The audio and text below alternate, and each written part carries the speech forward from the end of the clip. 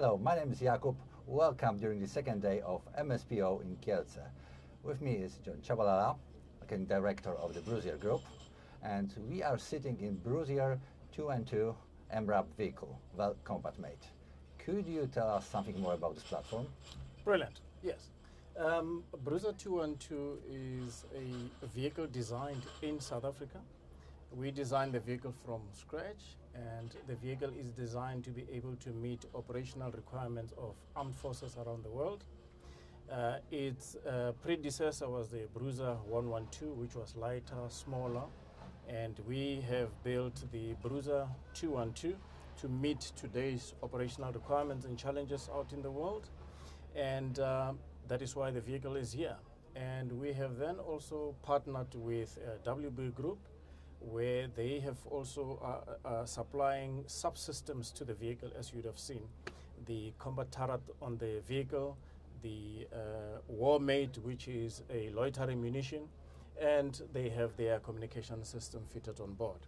Now, this vehicle is designed to can come in a number of variants, be it section variant, reconnaissance variant, command variant, motor variant into the future. You can have also the ambulance variant, and we also have the recovery variant. The vehicle can be up-armored to meet operational requirements and threats in theater. As you would see with this one, it has double skin because it is meant to can be able to sustain and survive attacks from various weapons. The vehicle will also survive a 50-kilogram IED from a side, and a vehicle can take a mine from any of its wheel or the bottom of the vehicle, and the crew will survive. Okay, so the vehicle is MRAP class. Is it fulfill NATO STANAG standards? The vehicle is now protected to STANAG level 2A and B as per NATO standardization. Okay.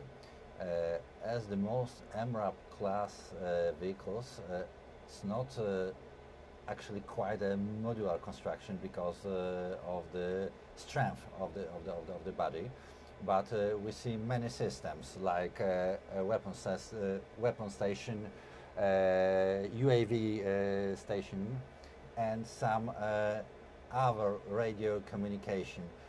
Is it difficult to adapt the vehicle to accommodate those systems? Yes.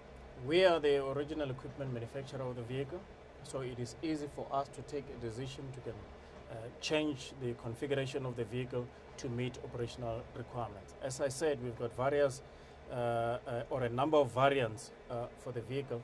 Not all of them have to have the same level of protection. Mm-hmm. So we have the freedom and the engineering capability to make sure that we configure the vehicle to protection levels that are required by a client. And how this vehicle could ride through the rough terrain? The vehicle, man, it drives better than a Mercedes.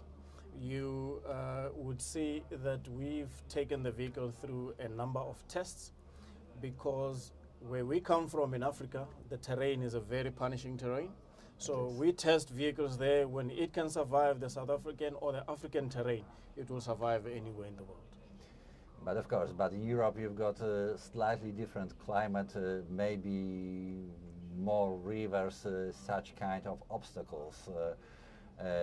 Are you planning to fit, I don't know, maybe engine tailors for the European clients or such kind of systems to fulfill European standards? The engine options and transmissions that we choose would comply and fulfill the requirements of those environments. Of course, you would have very severe cold temperatures where the roads could also be slippery, but we will fit the relevant tires that will make sure that you can still operate with those vehicles. And we have designed our vehicles so that they can operate in the two extremes of the weather spectrum. Thank you very much. Thank you so much.